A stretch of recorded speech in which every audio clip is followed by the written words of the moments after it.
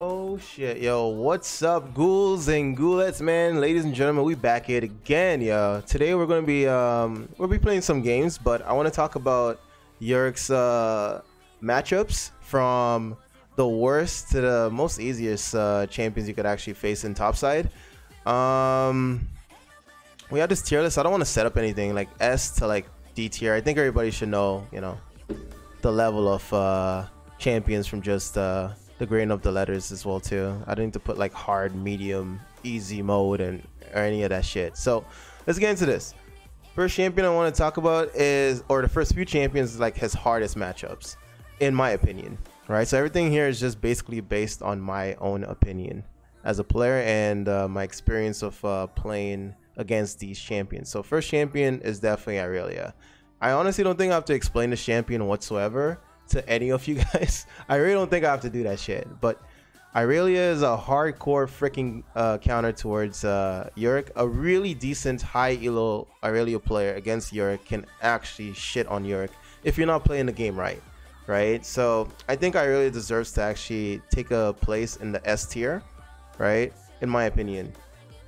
The second champion that I want to talk about is oh my goodness, yo, Callista.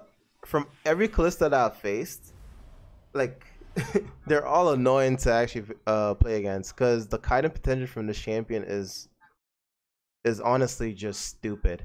I honestly hate this champion in top lane. I would have to go like Ghost, Approach Velocity, like every and anything that can get the A tier. Who else deserves it? Oh, Camille deserves one as well too. Like if you don't respect Camille's early game damage, you're definitely gonna get dumpstered on. So definitely gonna say Camille deserves A tier. Nar, definitely gonna put here. I'm seeing a lot of Nar getting played. I don't know if Ganar, Janar, Nar, whatever. You guys know who I'm talking about. The champion is just he's really stupid. So I'm gonna put. Oh, Fiora is pretty good for A tier. A good Fiora can actually shit on you. What else? Yeah. I think. Oh, Tryndamere is pretty good as well too. If you're not careful against Tryndamere, you're definitely gonna get dumpstered on. So I think Tryndamere deserves to have a A tier right now. Trying to think of like who else deserves an A tier on this list. Yeah. But these are like champions as well too that can, if they get a good run on a Yorick, or like maybe first blood against Yorick, or even a jungler especially, or maybe even the mid laner from rotating for a scuttle fight or a blue or red buff fight or whatever the case may be, they can shit on you. So yeah, these champions are really good against Yorick. Kled. I think Kled, like, he's not that much of a hard matchup, but the thing about Kled, the reason why I'm putting him in the A tier list is because if Kled has, let's say his jungler is a Volibear, which is an Ohm Wrecker, like you already know what Volibear does, man. He ults, he stops the tower from attacking, you're kind of like fucking dead. Like you're pretty much dead, honestly. So Zac Volley with Kled is probably the worst shit you could ever see in topside. Like it's definitely a nightmare to go up against. I've faced that shit too many times to know that it's actually like you just can't play League of Legends. So Kled I would definitely put in A tier. Also his E kills all your ghouls, so it kind of sucks. And Riot hasn't fixed that. I believe it's a bug, but you know, it's a bug that they're keeping so far, because obviously for years now they haven't done shit about it. So yeah, I'm gonna keep him in the A tier list for sure. Yo, Florida man, what's up, bro? How you doing, bro? Welcome back. We're just doing a tier list. We're gonna do a lot of tier lists. One is gonna start off with champion from the hardest to like the weakest. Ornn, I feel like Ornn deserves to be in the A tier. Like he's actually a really good matchup against Yorick, especially in the early stages of the game. But I mean, like, you could beat him. It's just he could also destroy you as well too if he gets to go around on you. I'm iffy about it, but I'm gonna just like hold him down on the A tier for now. Aatrox, I think.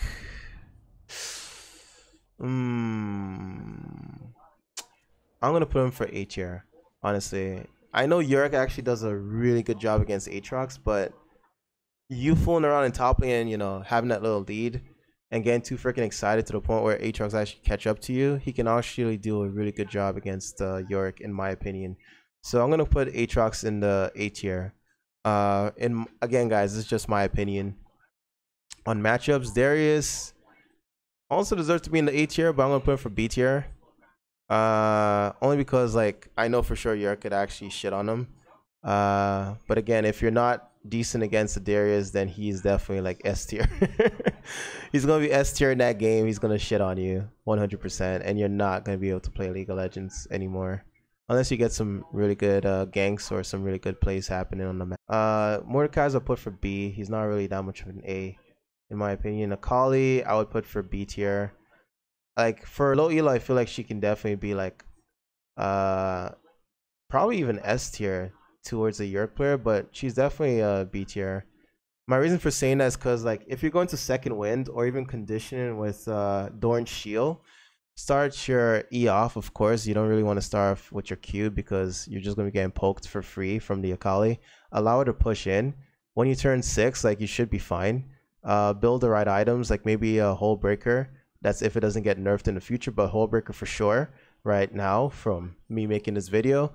I think you should be able to like sustain yourself against an Akali any freaking day of the year, and you can go into Divine, which I prefer, Force of Nature, which is super good against her, definitely heal reduction if she goes into like any healing items such as Rift Maker, I believe that's the name of it. Yeah, apart from that, could be a problem. Oh, actually for S tier, I could definitely put Gwen. A good Gwen would actually shit on you if you don't take it easy on her. But if you turn 6 with the right plays, you should be able to like shit on the Gwen. Even in the early stages, like Gwen players will make a lot of mistakes pushing in early, right? And if your jungler has a brain, like it should be a pretty easy kill against the champion. But again, wrong play against her, especially when she turns level 6 before you, or you guys are both level 6 and you misstep, she can just pop off and kill you. So I definitely think she deserves to be in the A tier list. That being said, Riven I would have to put in the A tier as well. A good Riven can actually shit on you. A good Yorick can also shit on the Riven as well too. So I have to give it like a fair go on this one. I think Urgot deserves to also be in the the A tier list because I've seen a lot of like Yorick gameplays where the Yorick player would always, for some reason, walk up to the Urgot. I don't know why, when they're farming, instead of like allowing this champion to push into them, right? And then all I'm seeing is like Urgot press the attack, use E, flips Yorick over, and then almost like first blood, and that's pretty much game, right? So like I'll put him in the A tier because a lot of Yorick players still don't even know how to play against the champion, so they're gonna put him in the A tier. Poppy I think is a great matchup against Yorick, honestly, because she her W, whenever you use your E or whenever I use my E, her W just stops, literally just slaps Will Smith snap the shit out of your ghouls. Like they don't get close to her whatsoever. So I think Poppy is good there, and her Q damage, early game damage poke against Yorick is actually really decent before pre-6. She can definitely get a shitload of damage. I have zero useful input here because all my matchups are low elo. But I want to also base this on low elos as well too, right? Not just for like, you know, master, like high diamond, master, grandmaster, right? Because in flex I'm facing grandmaster and master. In solo queue I'm with high diamond masters, right? So I want to actually base this on low elo as well too, from, you know, iron to like whatever, just to be fair, because, you know, I could say like this person is easy but in low elos is hard. So I guess maybe I should put Darius in A tier and Rengar as well too, and maybe Mordekaiser and Akali. You know, like I might switch this up in a second. Just to be fair, Pantheon I feel like is an easy matchup, honestly. Like bone plating, or if not bone plating, like conditioning, which I think is better because you actually gain free armor and magic resistance at 12 minutes in. I'm probably saying that wrong, but I think it's around like 12 or 13 minutes or something like that in the game. I don't think it's any later than that. But yeah, You get, you know, what do you call it? You can go Class Armor with 4 pots. You can go Dorn's Shield with a pot, you know, and just sustain yourself until, like, you know, level 6. Again, Hole Breaker, and you should be able to win this matchup no problem. Until it gets nerfed. But for sure, Hole Breaker right now. Who else? I'm trying to look at all the... Oh, this guy is fucking cancer. But doesn't mean you can't win. I always ghost it on this champion, right? Auction. I always go ghost. Condition or bone plane is fine as well too. With second wind, any one of the 3 is fine. Highly recommend Dorn's shield. Class armor 4 pots, also good. If you want to go into Time War Tonic, which I think is getting nerfed, because Chem Cycle sent a list, and I didn't really go through it fully, but I saw that Time War Tonic is getting nerfed, so I don't know what's gonna happen there. But anyways, Time War Tonic with Corrupted Potion is pretty good against the champion as well too. But I highly recommend going into like Dorn Shield, Class Armor 4 pots, with like second wind, conditioning, and if you want bone plate.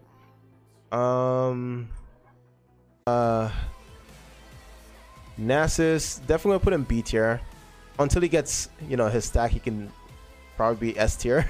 Where do you Nasus deserve to be in B tier versus Yorick? Skarner, I faced him once and it was actually like the best Skarner top player, and that was honestly like a A tier match, honestly, in my opinion. But if you ever see Skarner, I'm gonna put him in B tier. For top lane, it's just I faced the best Skarner player, and I don't think anyone's gonna really face him in the low elos. But if you're facing him, he's probably gonna be S tier to you. If not, then most likely B or C tier. Just be careful when it comes down to being next to Skarner's tower, because you don't want to get ulted. Or don't try to push in too hard if you don't know what an enemy jungler is, because he can just ult you. And you're... Who else? Maokai's not really played as much, so I really don't have a...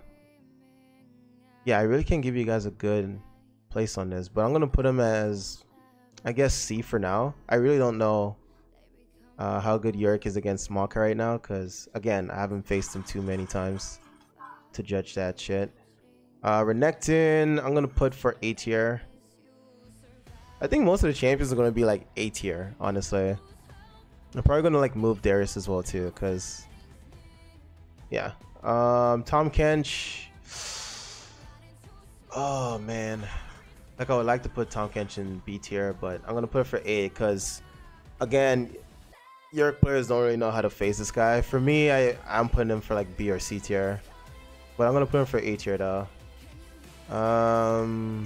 Mundo, I'm gonna put for A tier, because he can also shit on the Yorick player if you're, you know, if the game goes to like mid to late game, or if you don't play it right in the early stages and he gets a good first blood on you or an assist and he could farm up and gain a level above you.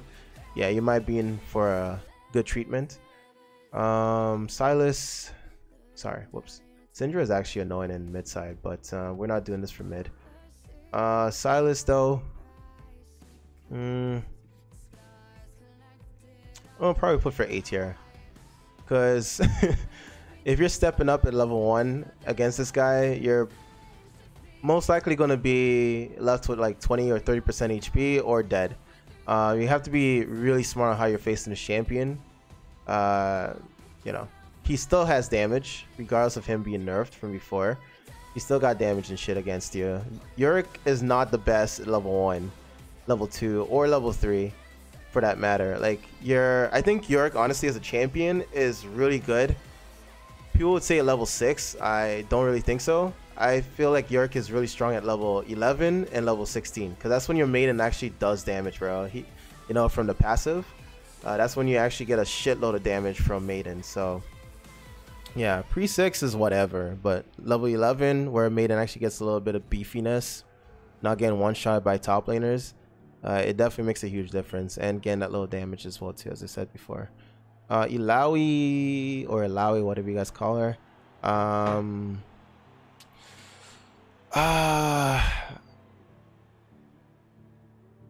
want to put her for B, because she's not that hard to beat. Especially when you turn level 6, she should be really easy. But I'm going to put her for A tier. Just to be fair. Because, again, you walk into Alawi's E, or she gets you because you don't know how to sidestep, or you don't know how to hide behind minions, or your ghouls, or your maiden, whatever the case may be. Or even your allies as well, too. You're going to die. Like, you're not going to live. So, definitely think Alawi is A tier worthy when it comes to, like, all elos, alright? I can't just base this on high elo players. And for you high elo players that knows what the hell you're doing, this is honestly not for you when it comes to Alawi being A tier. Right, but I'm just trying to be fair for like all the other low elo players as well too. Right, so try to go with the flow. It could be a menace against you. Yorick top could be A tier for sure, because no one respects this guy as far as I know from what I've seen, and he can keep spamming like stupid Q, getting a shitload of damage on you, and you really can't do anything about it. And if you try to go all in, more or less Yorick's in top lane, they would run barrier. So try to bait you in if you're dumb, but you know, you just gotta be smart and just wait for 6. Get your Executioner's Call in, or I don't know, I guess Bramble if you like that shit. But I would highly recommend Executioner's Call in. Go into Triforce or Divine, whatever you like. Ninja Tabby for sure, or I don't know, Merc Threads or something to help you out in the long run. And I don't know, like whatever other items you want. Like I highly recommend Hullbreaker against this guy as well too, but again, just builds for you. Do whatever you like doing. I don't want to really tell people what to... Fuck man, this guy is so easy to face. I'm really gonna hate myself a lot, man. I'm gonna put him for A tier. Like I hate he doesn't deserve to be an A tier at all, like at all, bro. But there's a lot of Yorick players out there that have a lot of difficulties against the champion for some unknown freaking reason. So I'm gonna just be fair and put him for A tier just to let them feel good, like he's actually like a good matchup or something. But he's really simple to beat, in my opinion. But again, I can't really just say everything about me. I want to speak for the other elo players as well too. So be careful. In the early stage, respect this guy at level 2. He can definitely shit on you. Level 3, you should be safe. Try to work it up for level 3, so when he tries to charge at you, and be smart, because a good Garen player would try to bait you to use your W and then just shit on you all over. So trap yourself. If he's going for you, trap yourself. Walk out of the cage, right? Because there's times when you could trap him in and he can still Q you and end up jumping for some unknown reason, jumping out of the cage, and then he can just dumpster on you. So trap him when he's coming for you. Trap yourself. You're guaranteed to trap him. If not, then, you know, just walk away, walk to your safety. If you have some ghouls, you can make some plays. If not, just wait for 6 and you should be able to kill this guy. Max your W out second. That's what I always do. I never really max my E out second against the Garen because he's so easy to beat when you max out your W. So yeah, up to you guys again. You could take my 2-2s or just get dumpstered on. It's up to you. Malphite, gonna put for... I think Malphite is honestly really good. For what I've been facing in high diamond, high masters, especially in flex, bro. Like, they're really annoying. But that's flex, though. It's a team game. But I'm gonna put him for B, honestly. I feel like if you have the right runes, the right builds, I go Divine versus this guy, and I never have a problem beating him. So yeah, that's really up to you guys. Go Divine versus this guy. You should be able to beat him. Same with Zac, same with Skarner, or Triforce against Skarner, I guess. But Divine against like most of these matchups is an easy win. Hullbreaker against most of these matches for first item, easy win. So again, up to you guys.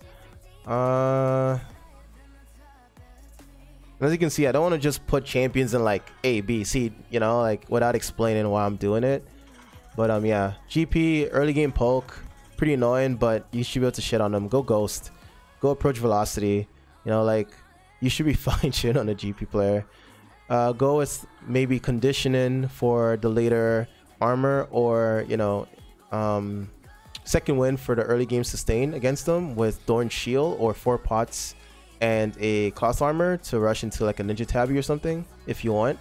And you should be able to, again, dumpster on him. Hullbreaker is good first item against them, or if you want, you could rush Triforce or Divine. I don't know. It's up to you guys. right? But I normally always rush Hullbreaker against GP with second wind of conditioning with Dorn Shield or 4 pots Cloth Armor, and I pretty much always win, so not really too much of a hard matchup. But again, like, try to hide and brush against this guy. Don't just stand in lane and just get poked for free without actually dishing out damage as well too. So whenever you know, gotta get a minion, go back into brush or something, right? When a minion is low, walk out of brush and farm instead of just standing in one spot and just getting poked every like 2 seconds or 3 seconds or so. All right, be smart. Sion, I have to put him for B tier. Sion is not that hard for me, and I don't think it should be hard for anyone, honestly. It's just annoying. That's what I'll put him as, just an annoying champion in general, because he can just get Hullbreaker and try his best or just run it. But in the long run though, you're gonna end up getting a shitload of kills. Some of them are dumb enough to get into what is it, Cinder, the items that goes into Sunderer, sorry, not Sunderer, goes into Frostfire or Sunfire. So the Cinder actually does AoE damage, and whenever they go into tower, it actually automatically damages you. And for most Sion players, I guess they're dumb enough to just keep doing that shit. Even in high elos, they're dumb enough to do it. So I would just trap them in. They would try to ult out of my W, which is fucking jokes, or they would flash out, which is just a waste of a flash because it's just an easy gank afterwards. And yeah, it's just GG from there. So be smart on what you're doing with your W as well too, guys. Max the W against Sion, in my opinion. Easy life. Go with some armor pen against this guy as well too, because Triforce is not really the best item unless you're going into like Black Cleaver, what do you call it, yeah, Black Cleaver and whatever else. Like, completely fine against this guy. Rush into Hullbreaker, or if you want to go on the aggressive side, go into Triforce where you actually have some movement speed, where you're not really going to get kited that easily, in my opinion. I honestly highly recommend Triforce against this guy, 100%. Like, I hate being kited by people, especially people that have range. Triforce all day. So Triforce this bitch. Quinn, I guess with her buff she can be in the S tier, but same thing with every other range champion. Ghost, approach velocity, Thorn Shield, Cloth Armor, 4 pots, like, easy life. I always face Quinn with Ghost, always an easy life. Who else, man? Rumble, B tier. The only thing that's annoying about Rumble that maybe some people would put him in the S tier for is because the flamethrower shit and the fact that he can poke you out of lane if you're not safe.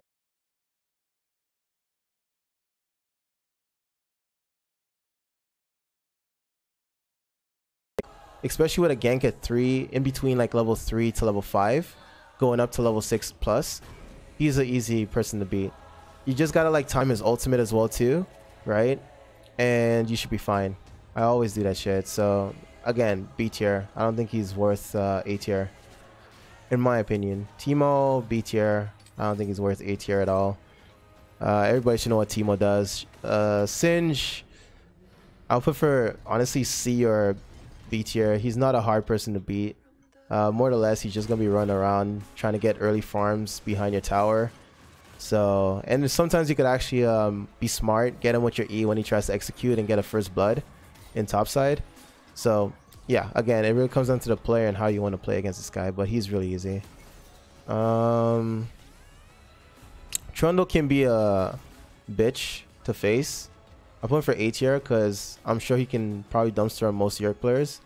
But if you play it smart though, even if you go to top lane with Ignite as well too, or if you build Executioner's Call-In for first, I don't want to go into like Bramble Vest against Trundle because that's only amplifying his ultimate. His ultimate takes away, I believe, 40% of your armor and magic resistance, and also a bit of your HP as well too.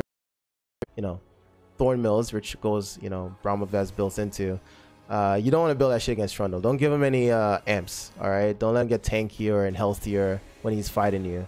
You just want him to be a regular troll that you can actually dumpster on. So yeah, Executioner's Con against this guy, Triforce, Divine if you want, Black Cleaver, Grudge, which is really good against him because it actually keeps him in one's place. He can't kite you with his pillar or his W, which gives him movement speed.